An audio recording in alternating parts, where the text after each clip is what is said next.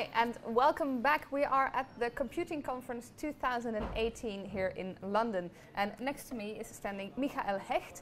He's obviously from Germany. I'm so happy to join me here. Yeah, I'm also very happy to be here. It's an awesome conference with a lot of interesting talks. And good. Yeah, we're happy to hear that. Now, you call yourself a pure mathematician. What is a pure mathematician? So, I mean, there was one famous mathematician, I guess it was Hilbert, who said, as long as you know for what it's good for the mathematician you do, then it's applied. And if you don't, then it's theoretically.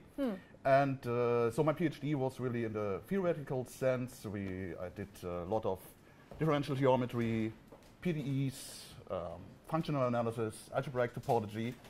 And then after my PhD, I focused on more applied things. Right, yeah. So you left the theory? I left a bit the theory, and I tried to take the theory to the applications. And now I'm very glad to be at a computational institute, which is the Max Planck Institute for Cell Biology and Genetics in Dresden, and associated the Center for Systems Biology. And the mission of the institute is to figure out which mechanisms drive morphogenesis, and so which is the question, why do embryos evolve, how they evolve? Exactly, yeah. Or tissues, and what are the cellular and intercellular processes which are reasonable for this. Right.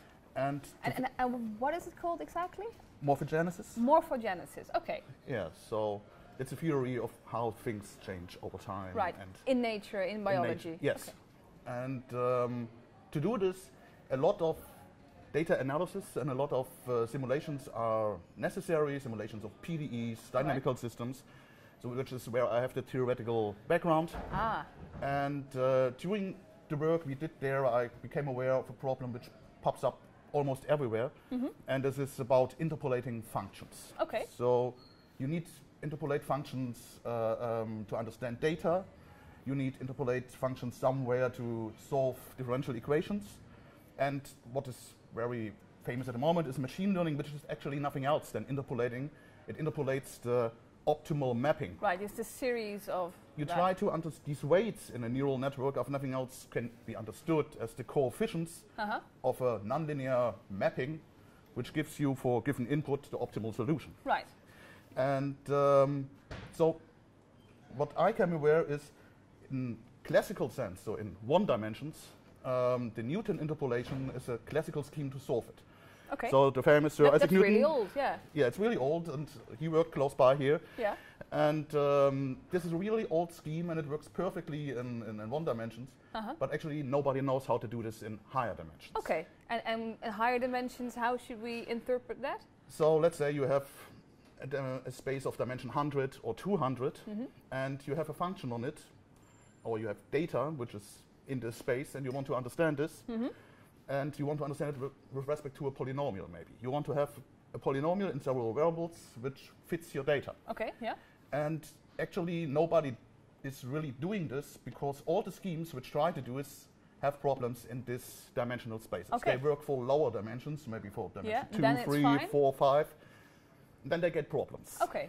And what we more or less accidentally discovered is that we can directly generalize this old classical scheme from Isaac Newton. So that's a pretty big breakthrough. Yeah, so I would say it's a groundbreaking new approach, which really allows now to do exactly what he did, but in multi-dimensional spaces, and we can preserve all the nice properties it has. It has the same performance. That stays intact, yeah. It's still quadratic time running, it's exact. We can estimate our approximation errors, and it works. It works. We have a prototype at the moment, and it works perfectly. And I'm here to present and to advertise this because I expect that many things or many computations which need to deal with multivariate functions, they can profit from it. And how can we apply it within the computing sciences area?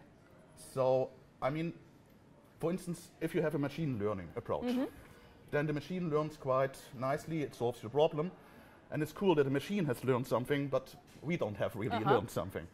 And for instance, this technique could help you to understand what has the machine learned. Right.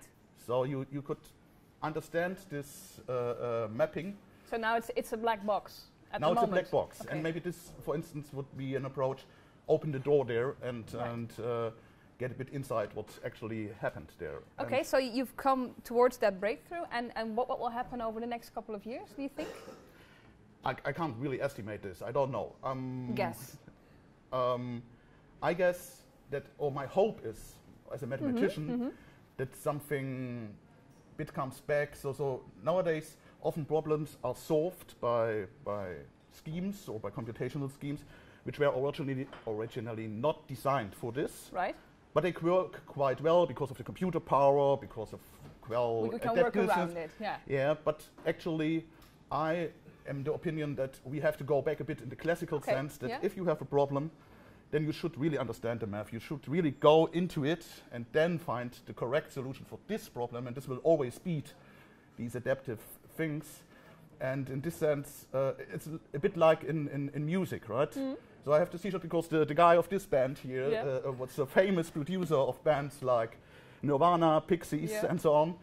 And he always encouraged his bands, do not only the trendy thing, go on this, you really go back to your roots. Yes, yeah. And you will succeed. Okay, well that's a nice call, and I like that opinion. Maybe we can find some other people who share your thoughts. We'll see over the next couple of years. We'll see. Thank you very much for explaining it in this very brief moment. Thank you.